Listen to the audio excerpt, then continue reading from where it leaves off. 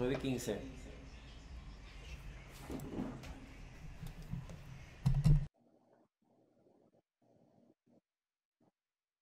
Invitarlos a que, si no lo han hecho, se suscriban a nuestro canal y, por qué no, darle like a esta transmisión.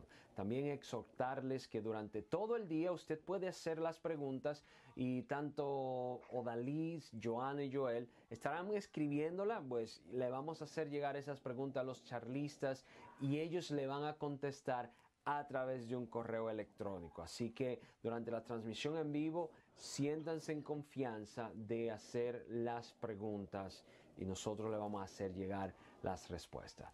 Así que atento, muchachos.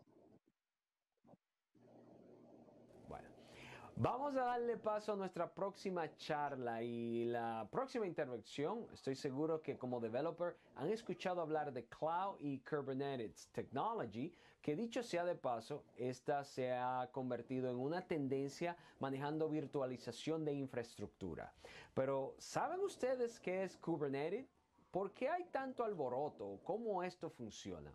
Hoy en el Callcam SDQ Live 2020, Rahman, Developer Advocate en IBM, nos enseñará todo lo que debemos de saber sobre Kubernetes para que así comencemos a descubrir las virtudes de esta tecnología.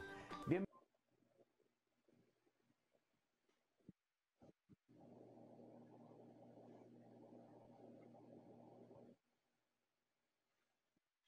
Hello, welcome. Thank you so much, CodeChem SDQ, for this opportunity to talk to all of you about Kubernetes and developer introduction. My name is Mofi, and I will try to introduce all of you today to Kubernetes.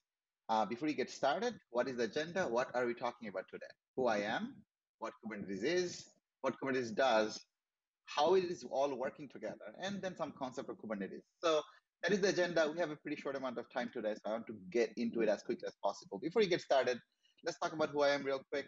My name is Mofi. I have been at this CodeCamp SCU last year. It was a great experience for me. That's why I was very happy to come back this year as well. You can, if you need to reach out to me, talk to me about anything, have any questions after this conference, please feel free to reach out. Any of the social media that is out there at Mofi Codes. So I am a developer advocate at IBM, mostly do container things, collect stickers. This year I can't, unfortunately, but also I write some Go code when I get the chance. So what is Kubernetes? If you want to think about Kubernetes in the very shortest format, the way to think about it is API to compute resources. So you write your application and you want to run it somewhere. You need some compute resource to be able to run that workload somewhere. And Kubernetes gives you a very nice API to just get that compute resource to run your application. It is modeled after the Borg that was initially created at Google back in 2006. It's an open source project.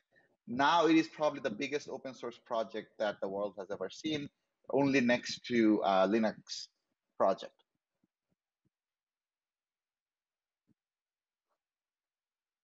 Okay, I'm seeing.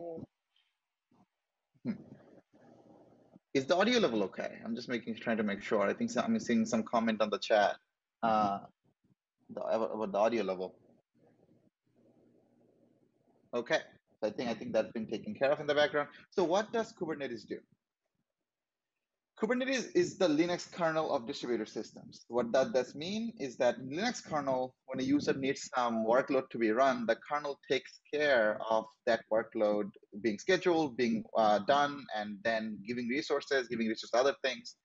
Kubernetes try to do the same thing for distributed system. Your workload then just distributed in multiple nodes. You can have nodes in the runtime. You can add more nodes as you're using it. We're gonna see how all that works in a second. So Kubernetes architecture, how does this all fit together? Kubernetes has a few basic parts. The first thing is masters. That is the brain behind Kubernetes.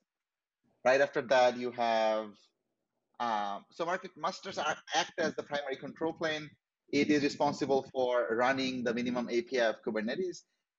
If you want to just run a master, it is possible to run Kubernetes just in a single node with a master, but that is the brain behind Kubernetes.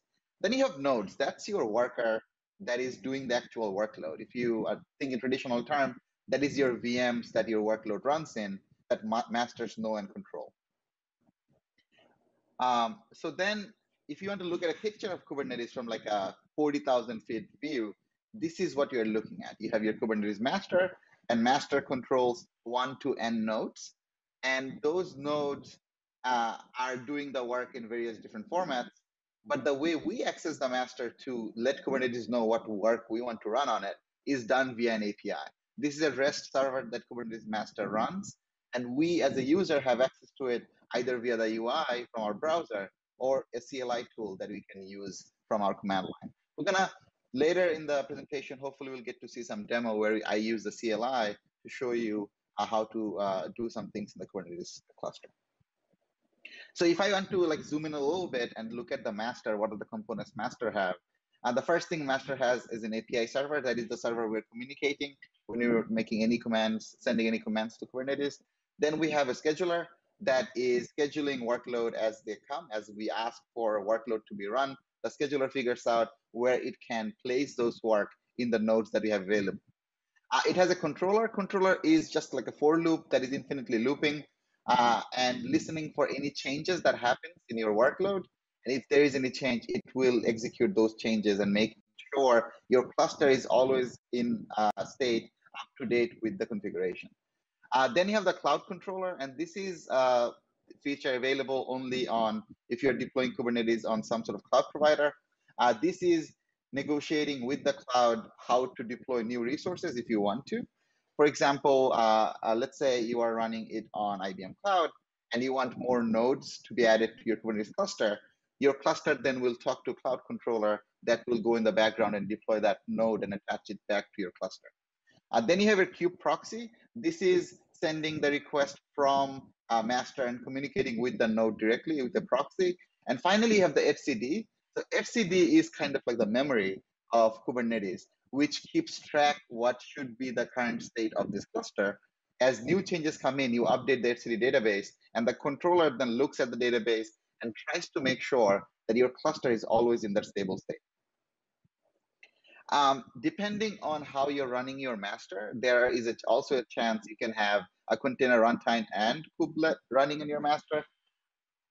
The reason that is colored in yellow and dots is because if you're using some sort of managed Kubernetes service, most likely you wouldn't have this configuration. This is so that you could run some workload on master as well, which is usually not, but if you're deploying your own Kubernetes or you just play it out, you can technically install kubelet also in the same node as the master and do some work on the master itself. So let's now take a zoomed in look at the node. What does the node have? The very first thing the node have is a container runtime. A container runtime is anything that can run a container. And notice how I didn't mention here Docker runtime, because Kubernetes doesn't 100% depend on Docker. Any container runtime that is that matches the container runtime initiative will do Kubernetes. You can run a workload on that kind of container runtime. Then you have the kubelet. So kubelet is the agent that Kubernetes runs on each node that then talks back to the master, letting it know what the current state of that node is, or how much resources it has available, how much, if it is reaching its limit, or it has nothing running. So kubelet and Kubernetes master negotiate between each other, and that's how scheduler knows exactly which node has space to run new workload. Then you have kube proxy, and you can notice the same kube proxy is also available in the master. That's how Kubernetes and Kubernetes masters or nodes are talking to each other. Then you have n numbers of pods running within a single node. A pod, we're going to see in a bit a second, but a pod is the smallest unit of deployment within Kubernetes. And then you also have image registry. So image registry is, again, your container images downloaded locally on your node, so that next time you have to run an application, you don't have to download that same image over again. And you can have some optional add-ons such as DNS, UI. UI is like a UI dashboard that you can go and see in Kubernetes. And DNS is available for you to be able to talk to other services that are running your cluster with their name instead of having to do it with their IP. So let's dive a little bit deeper into master components, what is in there. So again, so we have this 6 as we have seen earlier. So the API server, etcd, kube controller, cloud controller, and kube scheduler. API server is a forward-facing REST interface. So again, from a user's point of view, we're talking to Kubernetes via the UI or the CLI tool. We are making REST calls to this and sending information, changes, updates, deletes, all that to the Kubernetes cluster, and that is taking action based on that. etcd is the memory, as we talked earlier. It just keeps track of what should be the current state of the cluster. Kube controller manager is an infinite loop that's keep on running forever, and any changes that happen to any of the resources, it can then take action to make sure it matches the etcd state that you have saved. Cloud controller manager negotiates with our cloud. Then scheduler just tries to schedule our workload into a machine. So the scheduler is a super fascinating piece of software that we like Kubernetes has. It can reconcile your schedule. Even let's say a node that has a lot of workload being done on it all of a sudden gets disconnected or dies. Scheduler then can reconcile that and make sure that all the workload that was running in that node gets safely removed and added to somewhere else. That is a big part why Kubernetes is getting more and more famous, because as a developer or as a user, you can now have the guarantee that your workload, no matter what happens, will be running as long as you have the resource available, of course. And those late night calls that are like, oh, all of a sudden service is down, are hopefully at some point going to be a thing of the past. So let's talk about the node components. First of all, we have the kubelet, which is the agent for Kubernetes master to be able to talk to talk to this particular node. It has information about file path, HTTP endpoint, and it's also doing some etcd watch. So if it's making any change, etcd watch is letting the other etcd know, and that changes are taken care of. You have the proxy. So proxy is the network rules, right? You have that's how Kubernetes nodes talk to each other. Then you have the container runtime. Again, as I mentioned, Docker is not the only container runtime I can use here. We can make use of things like containerd, cryo, rkt, kata, Bartlett. Again, from a user's point of view, most of this is hidden away underneath. We don't have to know exactly which container runtime we're using unless we're doing something very specific that requires some knowledge of the underlying runtime. Most cases, because they're all following the CRI, container runtime interface, we are okay with using or switching, hot swapping them at runtime. We're going to get the same result. Some additional services. So you have the kube DNS. Any service running on Kubernetes, we can then talk to it directly with the service name, even if the pod that service running as dies and comes back alive. We have Hipster that is collecting logs from all running pods. If you want to have a kube dashboard or kube metrics dashboard, you need to have some sort of metric collector that lets you know that you are using X amount of resources.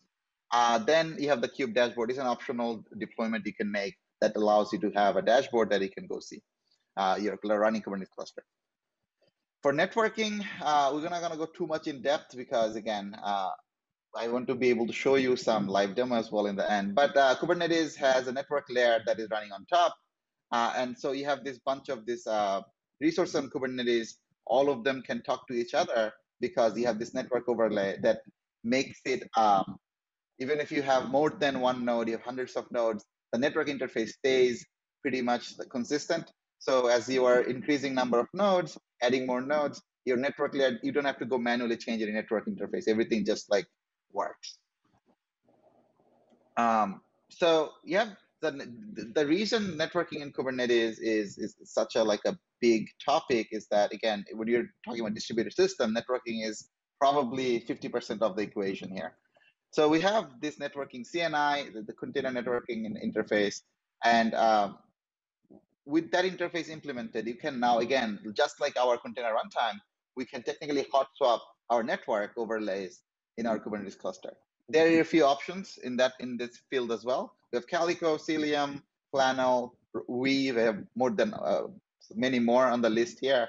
And it is kind of up to if you're deploying your own Kubernetes cluster, or if you're getting it from a cloud provider, they have some preferred CNI that will be deployed. For example, GCE is the one preferred by Google Cloud. That is the one you would get if you're using GKE. Calico is preferred by IBM Cloud. All our Kubernetes cluster will come with Calico network interface. So let's talk about some Kubernetes concepts. So cluster, right? We talk about Kubernetes cluster. Cluster is a collection of all the things Kubernetes has: masters, nodes, connection, network, RAM, disk, all that resource is a cluster. Then you have your master, is the brain behind Kubernetes. Then you have your node, that is the worker of your Kubernetes. You can have n number of node. I think the highest number of node you can have in a Kubernetes cluster is 5,000. Usually you wouldn't see that many. I usually see 3 to 5 to 9, that kind of numbers. Namespace, this is the one new thing probably so far. It is a way to isolate within a single cluster, some logical space. It is not a physical boundary or anything, but you can define namespaces, and that's how you can get some sort of multi-tenancy in Kubernetes. Then you have label, annotation, and selectors. And label are key value pairs that you use to identify your services. Annotations are mostly metadata. And selector is how you would use that label to find a particular service. We're going to see an example just in a second as well.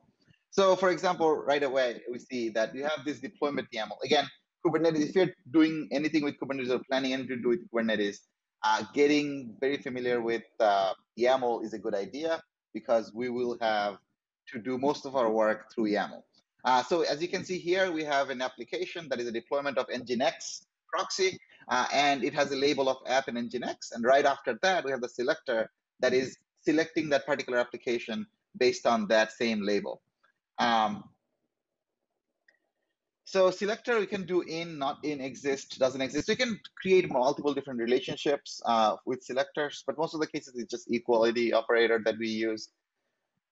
Then we have the idea of a pod. Again, a pod is the smallest deployment unit on Kubernetes. Although container is the smallest deployment unit in cloud native things, a pod is just a collection of containers. They share the same network namespace and the user namespace. Replication controller is the older version. It's now deprecated, so I'm not going to talk about it. But now you have replica set. A replica set is what makes Kubernetes persistent. When you say, I want 5 replicas of my application, Kubernetes then tries, etcd stores that number, and every time a change happens, Kubernetes automatically spins up a new copy to make sure that we always have 5 copies running.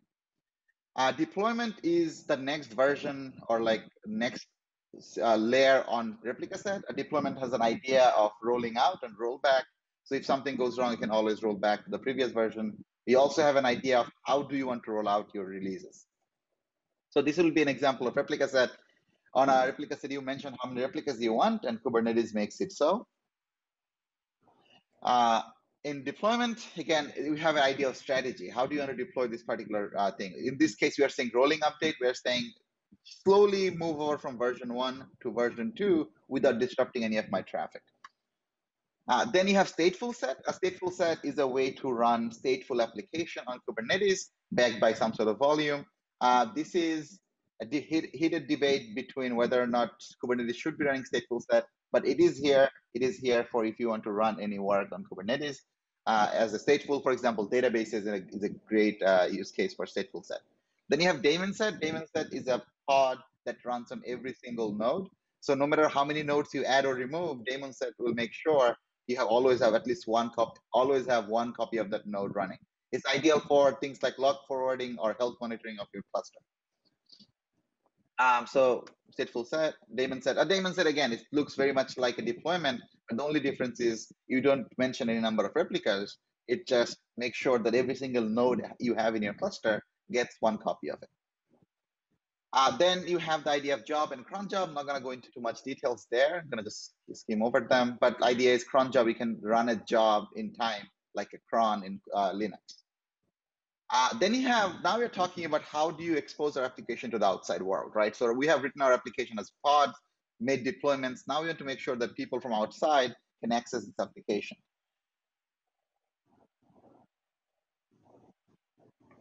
So you have your service and ingress. There's more than other ways to, this is the 2 main ways you will expose your application to the outside world.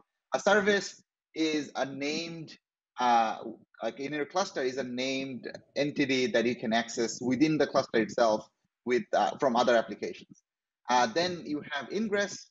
Ingress is made so that you can use a single load balancer to serve most of your traffic to your cluster from outside the world. So a service has 4 major types. cluster IP, node port, load balancer, external name. Cluster IP is internal to the cluster. Node port is using your public node's public IP and port on that IP to serve your cluster. Load balancer is, as you can know, is a load balancer. There's a thing you can purchase from your cloud provider, and you can use a IPv4 address to make sure your service is available. An external name is not as much used as it used to be before. Ingress, on the other hand, it uses a single load balancer to serve multiple traffic on that path. With ingress, you can actually serve your Kubernetes services in a custom domain with your company domain, and you can have multiple paths. You can have multiple zones, like add something in front of your host name to get traffic routed to any path you need to. We're going to not talk about too much about storage. Again, the idea is Kubernetes does have access to storage, but this is kind of like goes in beyond what we want to talk about today. Then we have idea of config map of secret. This is ways you can send secrets and config maps to your app. Secret sounds secure. It is not. If you want to make sure that Kubernetes stays secure and all your information stays secure, you want to look into some other ways to handle that, namely something like Vault from HashiCorp or KMS. And a couple of comments I'm seeing in the chat here as well is that trying to get my head around, and I understand, like, when I'm talking about all these things almost at the same time, it sounds overwhelming, but my goal today is not to make you experts in Kubernetes. That takes months to years. What I want to tell you is that there is this thing that is available, and when you eventually have to build things for Kubernetes, you will be aware and you will be ready when that challenge comes your way. Hopefully this will give you a good introduction, at least tell you how big the landscape is. And this is, we're just talking about Kubernetes here. The whole cloud native landscape, it's so much bigger. I'll show you just a short glimpse in a second. So we have authentication and identity. In the last talk, someone mentioned that immutability is your friend, and I'm going to repeat that. RBAC is your friend. In Kubernetes, you can create this RBAC rules to make sure that you give very fine-grained access to things. So you have role and role binding, and their counterpart cluster role and cluster role binding. The main difference between cluster role and role is that role is isolated to a single namespace, whereas cluster role is available throughout the whole cluster. So what does that mean? And there is also the idea of service account. So service account is an easy way to pass in configuration information to your things that are running, things like pod, deployment, and etc. So a cluster role, this is what an example looks like, but this is probably not the best way to talk about cluster role. I think the easiest way to talk about roles and cluster role is this. What the question we're trying to answer with rollback, role-based authentication, RBAC, is that can subject verb object. What I mean by that is, can user list pods? So for each user of Kubernetes, you're trying to answer this question. If the answer is true, we'll let it through. If the answer is not true, we'll then fail that particular request. And this is what it is for cluster roles. This is the main difference between cluster role and role again is this. So on a role, we're asking, can user list pod in this particular namespace? And yes, there are some comments about sharing the slides. I will make these slides available right after the call. I'll put it on the chat right after. And so, okay, so that basically covers everything you probably need to know to get started being a developer in Kubernetes. But now let's take a look at some of the things you could do with Kubernetes. Okay, some demo time. So got it. So a couple of things. If you see me type LESK, that's I'm saying kubectl. I can say kubectl get po, and I have this Kubernetes cluster already set up so that I don't have to spend too much time on showing you the demo. So again, I have a Kubernetes cluster running that has a bunch of application running. The application is defined with these YAMLs. As you saw earlier, some of the YAML examples. We have this deployment. I have the name car rental. I have this Docker image that is available here. I'm giving it some resources. I'm giving it some like ports and environment variables. Again, I can also make this code available if you want to play with that later. But we have all that available. And we have deployed few things. For example, I have deployed kget pods, kget deploy, that made some deployments. Now, one cool little thing that we talk about when we talk about Kubernetes is that Kubernetes is self-healing. So let's delete pods -- all. I have to delete all my pods on my cluster. All of a sudden you'll see this is the wrong one. So all of a sudden you'll see that bunch of my things are terminating, but at the same time, I have new copies of them started right away. So I deleted something. Kubernetes saw that, oh, okay, I needed to have X many copies of this application. They're not there. I need to make sure they're there. So Kubernetes will automatically restart those applications. And so this is a way Kubernetes handles self-healing. Some other things Kubernetes has is get service. And service is every single thing as an application that I'm running. And within my application now, I can talk to, let's say, from BUI to car rental directly by the name car rental. I don't have to know this cluster IP because this cluster IP can go away. So right now, this application is deployed. So if I do get nodes -o wide, I'll get an external IP. And if I were to go to this external IP, here, you can see that my application is available in this IP. And in this application, we have written an endpoint that actually shows you all the service areas quickly. If I refresh this page a couple times, you'll start seeing that this host name, which is the name of the pod, the information is coming from, will keep on changing. So if you look at hotel v1, car rental v1, destination v1, if you pay very close attention, you should see that this name, so the last 5 digits, keeps on changing, because again, as I refresh, Kubernetes is automatically distributing the traffic between 2 of my copies of my pod. So then you have the idea of ingress. Okay, get ingress. So in the default names, I don't have anything, but KSB travels. I have also deployed this application here. So get ingress. So I have this application also deployed on my own domain at ivmdeveloper.net. So if you want to go to this URL, you can see this application, which I don't think I showed you how the application looks like. So this is an application. This is the demo application we've been working on. It's a travel-based application meant to teach other people how to deal with Kubernetes and deploying these cloud-native applications. So I will make these slides available to all of you. If you have more questions, you want to learn, interested about learning about Kubernetes, feel free to reach out. I have some other resources that I can share in terms of workshop. If you have questions and general interest, please feel free to post that as well. I'll be available throughout the day on the chat. So if you want to talk to me about things, please feel free to reach out.